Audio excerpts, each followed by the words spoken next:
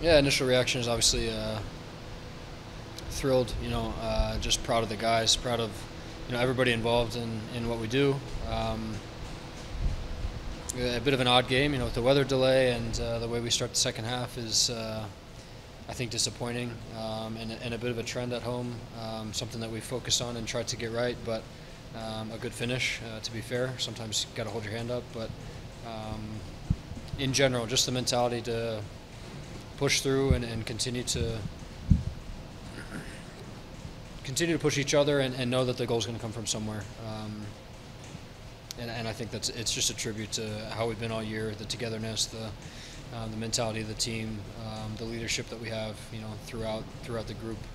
I think that showed tonight. I think that's why we got the result. Keegan, we've seen the way Cole has responded since being left off the Olympic roster. The Olympics start this week, and for it all to culminate into a goal and 2 assists tonight, just how cool is that to see for you? Yeah, it's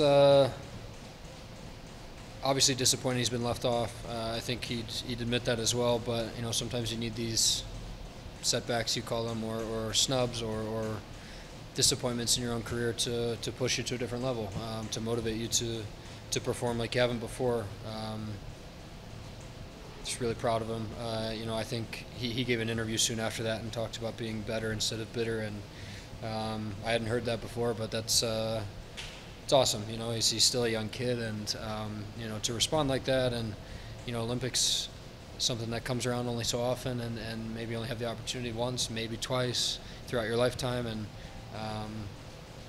just really mature from him, and then to be able to respond with a play like that is obviously an added bonus and icing on the cake. So, and obviously we're enjoying that as a team as well. We're kind of the benefactor of that too. So, really happy for him.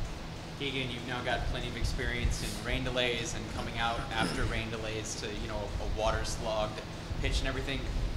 Do you help guys who maybe aren't as familiar with that? Do you have a routine at this point for dealing with these moments?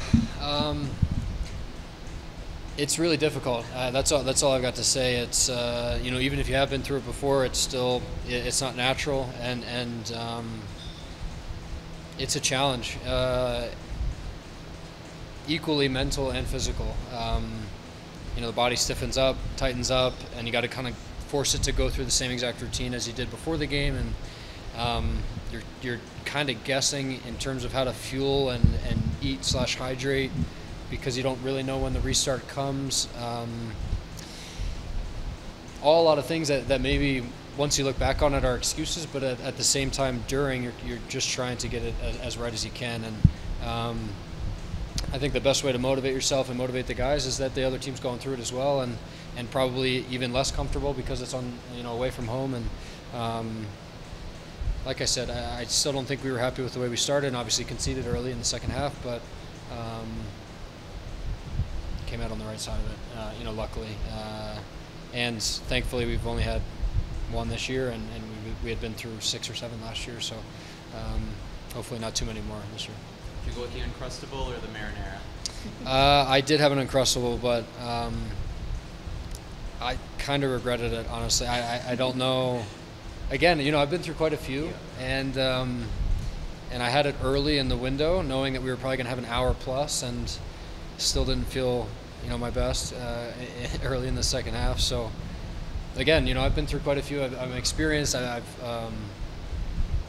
I'm still not getting it right. So it's a challenge. And what were the emotions and mindset on the pitch, knowing that you've got, those last 10 minutes, knowing that a tie will be enough to pick up, you need to win, you need that extra goal. What was the mood on the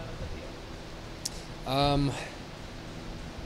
It's difficult because obviously that in-season derby competition for a trophy is very unique, and especially how much it means to the fan base and the organization. So obviously that's really important to us, but at the same time, the results in the regular season are still what matter. So obviously, I think we're thinking first about, okay, let's still not be too crazy and overzealous in terms of pushing for a goal and so much that we concede and kind of lose a point. But I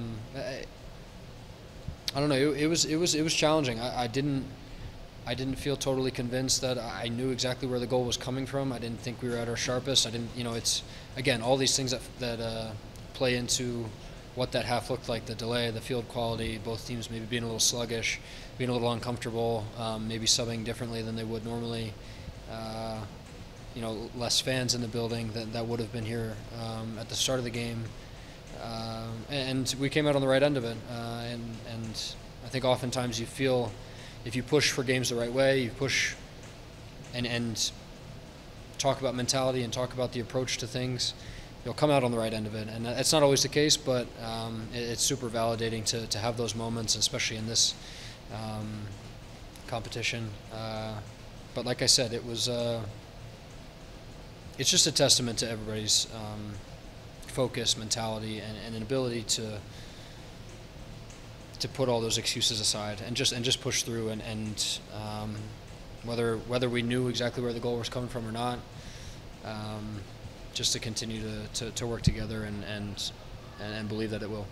Keegan, how special was it to see Sam open his account on the night tonight? Yeah, especially a guy that's from here, has obviously been here when I was here early on, went away, came back, has family here, has roots here, came through the academy, all these types of things. And as I've said, kind of in the week leading up to this match, a match and a competition that means so much to the organization, the fan base, everything that this club is about. Just so happy for him. And I don't know if he did an interview with you this week or what I saw, but he talked about his confidence recently and something that's definitely going to help that. And I'm thrilled for him. He's a guy that I think all of us would say that should feel more confident than apparently he is. And these little things that, as an athlete help a lot. Those fullbacks aren't expected to score very often. I asked him afterwards. I didn't know what he was doing in the box at that moment, but super happy for him, and I think it'll pay dividends for us going forward. So coming off the emotional win here, bringing home the Rocky Mountain Cup for the first time legitimately since 2020. Talk about that, and then how do you feel like you can roll over that emotion with the League Cup coming up here in 11 days? Yeah, it was kind of hard to gather my thoughts afterwards, just because it's my 6th year here. We've only won it twice, and obviously in recent memory for the club as a whole, it's been hard to come by to win this trophy. And like I said, like I've mentioned, it means so much to the club, to the fan base, and the fans. The supporters are what drive the club, and it was just all the moments after tonight. Giving the trophy back to them, all the guys taking pictures, interacting with the fans, the supporters, the people that stick around after a weather delay to still enjoy this. It's so special, and I think the emotional high will kind of wear off just with the break coming. I don't think we play for 10-ish days, which I think is good. I don't think we want to go into the Leagues Cup. Emotions are fun in sports, but at the same time they can. I gave an interview yesterday and I talked about all these emotions and the energy and all the things that come around this rivalry match, this derby match, are just things that take your focus away from what you're trying to do on the day and in the moment. And so we'll kind of reset. We'll have a couple off days, and the Leagues Cup is entirely different. It's a different competition as a whole, and something that's new to us, new to the league. And we're looking forward to it. It'll be fun. The team's in a good way,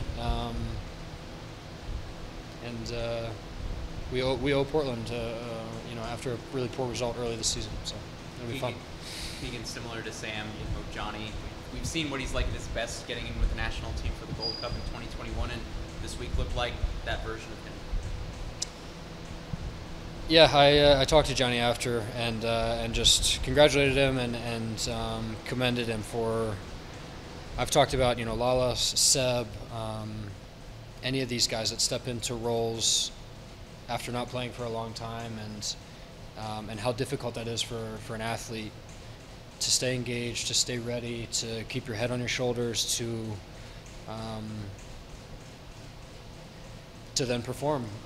It's something that people don't realize, that you go through a lot of doubt, you go through a lot of questioning. Do I still have it? Am I still good enough?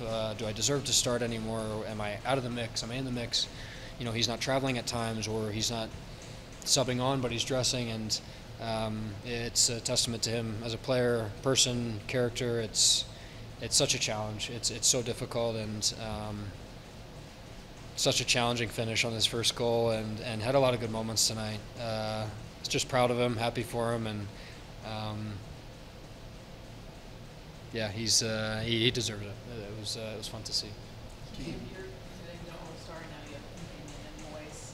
How exciting is that for you two, and what are you looking forward to? It is exciting. I have a couple small, friendships, just kind of acquaintances from playing in the league for a while, from guys on the All-Star roster. But having a guy from your own team is really special, and I was lucky enough to have that also in 2016. But it'll be fun, and Moise deserves it. That was my reaction when I initially found out. I felt like other guys, deserved it on this team, and he was one of them for sure. And I'm excited. It'll be a fun week.